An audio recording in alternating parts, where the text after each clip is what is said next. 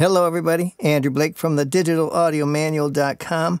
Today let's talk about a few of the many output options that are available to us with the new drum machine in Cubase 14.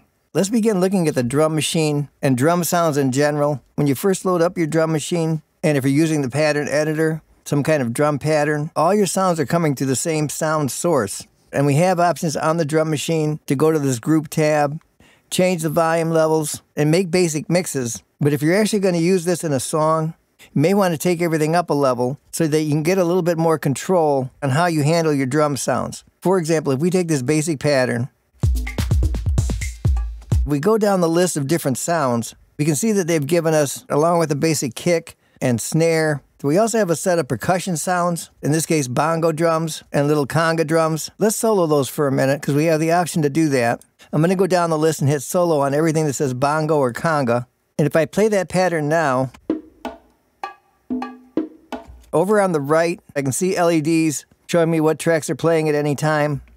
And I could go to any of those individual drums, click on the slider for the level. I could raise and lower that. I have my options for that. But what happens when you want to raise or lower all of these conga and bongo drums together at the same time? Which is typically what you're going to want to do as you move along in any production. You're going to want to set initial levels, and you're going to want to refine levels as you go. But basically, you're going to want to treat percussion sounds like that as one instrument that you can raise and lower. Same thing really with hi-hats or other combinations like that. I want to show you a couple of different approaches, and you can make up your own mind about what works for you. If you stay right in this drum machine, we also have the option over on the right to send the outputs of any of these drums to the Cubase mixer. You can hit this drop-down list, and you'll get a list of all the different outputs you can choose. And if I went right from the top at the drum that says kick, say I go to output 2, and then I could just go down the list and use output 3 and go on down. One nice thing about this option, although it's somewhat tedious picking out each individual output like this, it made it somewhat simple, as you can just hold your mouse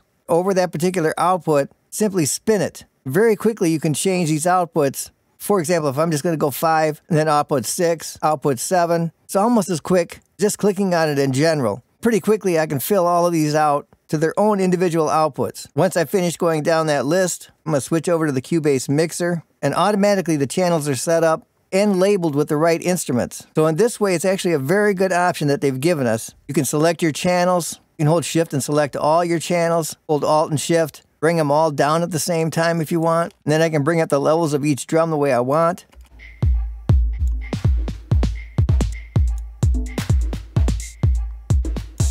We have all the usual options for linking your tracks or creating groups. For example, now if I take the conga drum, highlight the other ones, I can tell what they are just by the names. I can go up to the top and say link these channels. If I want, I can create a VCA fader for them. Hit OK. With the VCA fader, just like a group fader, I can solo it if I want, which allows me to hear just those bongo drums. Then control the volume of them. If we again look at the conga drums for our example, if I go over on the right where I've set the output, this first drum is going to output 7. I have the option to go to every one of these other drums that are the same kind of percussion, change those to the same output 7, go to this next one. Again, I can just spin it if I want, go to the last one, move that to 7. And then if I go back to the mixer, all those drums are now coming through this one channel. So instead of using a VCA or a group, I can bring them right through the same track. If I want, I can edit that channel, change the EQ, or any number of things. If you choose that option, then if you want to change the volume on your sounds, go back into your group tab, pick whatever instrument you want, and you can adjust its volume slider, or its pan option as well. And all of these are very good options. But let me show you another way that you may not have considered. It gives us some extra powerful editing capabilities in terms of how we handle these instruments. For this example, I'm going to go to the preset. It's called Summer. Double click on that in case you want to follow along and do this for yourself. I'm going to go back to my pattern editor. There's a button here that says select the randomization mode. For this example, I'm going to go to the full randomization, and I'm going to hit this dice a few times. It fills up a pattern really good. Also on the far left, I'm setting this for 64 steps. This allows me to create a 4-bar pattern. I'm going to drag the pattern from this picture up into the project, and I can see it's filled out a 4-bar pattern for me. I play the pattern, I get this. You can see the pattern plays below. Every instrument is being utilized right now. If I go back up to the original track and choose the option to duplicate the track, as you can see, it did exactly that. It duplicated the track and the pattern. I'm going to use my mute tool, go back to the original pattern and mute it. And now I have the new pattern on the new track playing exactly what it did. If I come down into the pattern editor, after highlighting this pattern, let's go right for the percussion instruments like we did. I'm going to find the bongos, hit the solo option on those. 3 of them. Turns out there's 4 instruments here. Of course, when you hit solo, everything else gets muted. Now if I play the pattern, I only have those percussion instruments. Let's go ahead and name this track Bongo. We have some idea what we have. I'll set it for a different color as well.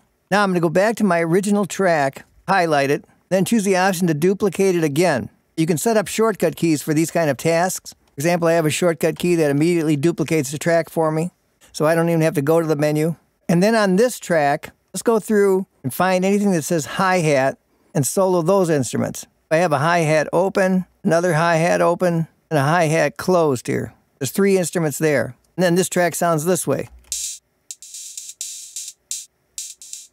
Go ahead and name this one hi-hat. Now, like I've showed you before in the previous videos, you can have MIDI and a pattern all on the same track. The idea that those were exclusive turned out to be not true. We can indeed have our pattern, and we can record MIDI on the same tracks. I have my MIDI keyboard hooked up, and I want to record some live kick drum from me playing it. I'm going to go right back up to my first track. Because I have my pattern muted, I don't have to worry about it playing that. I can just play my keyboard notes.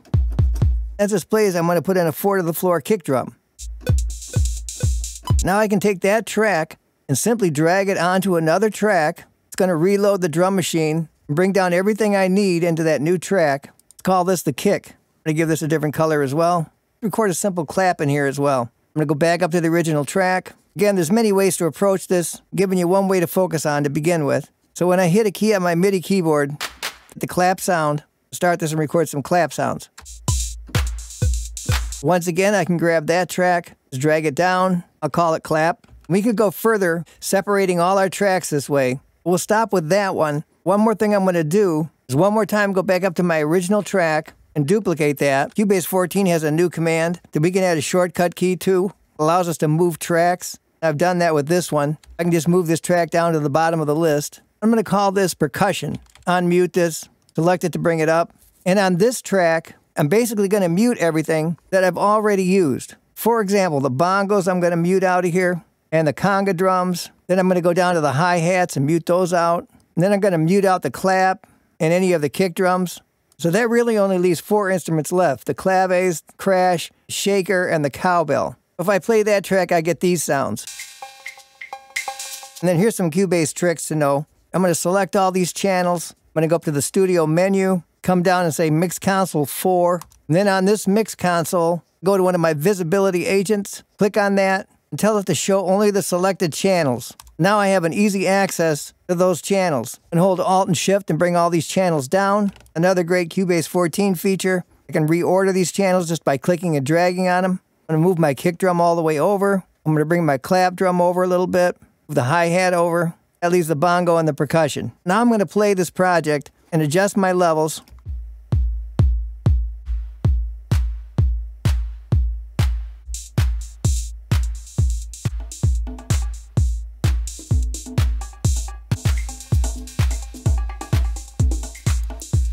This allows us to do something none of the other options allow us to do. And it's a pretty nice option in terms of the flexibility and where we can go with adding the variety to our sounds. So let me demonstrate that for you now. If we go back to our original pattern, where all the instruments are combined in our one single sound source, each instrument does have an option to randomize, as well as many other choices that you can make per instrument to make all kinds of variety in the sound. But once again, if you have multiple instruments that you're trying to affect, I can go to one particular instrument, start hitting the randomize button, or draw in individual steps, or use any of the various other options that are given here. But what I can't do is change these percussion instruments as a group, as long as I'm tied to using the drum machine and the group page where everything is put together in one place. And then beyond that, if I want to go up and hit this master randomize, which does allow me to change all these different percussion sounds at the same time, it also has the effect of changing every other instrument,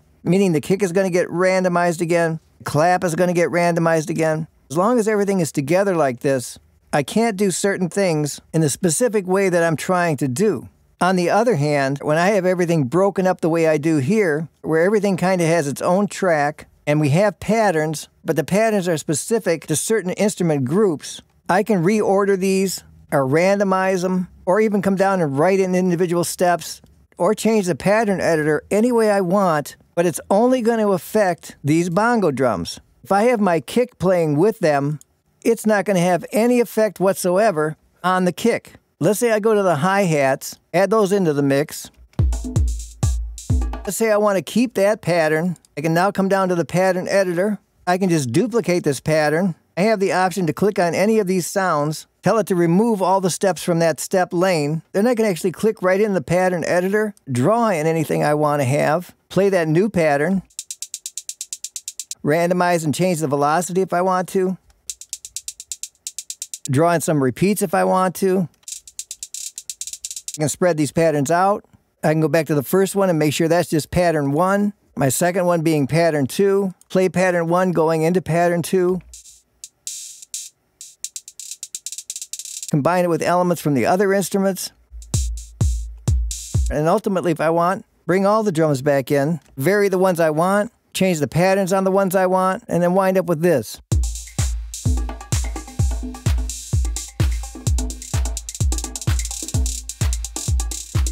So as you can see, whether you use the built-in ways that have been provided in the group pages, or changing the outputs individually, or ultimately breaking our drum machine and pattern into individual tracks where we can mute out, change patterns however we want, we have more than a few options available to us to help us make these drums come alive and experience some great levels of creativity with the drums and percussions in general in Cubase 14. So take those tips, go put them to work for yourself, make some great music, and I will see you next time. All right, it's going to wrap it up for today.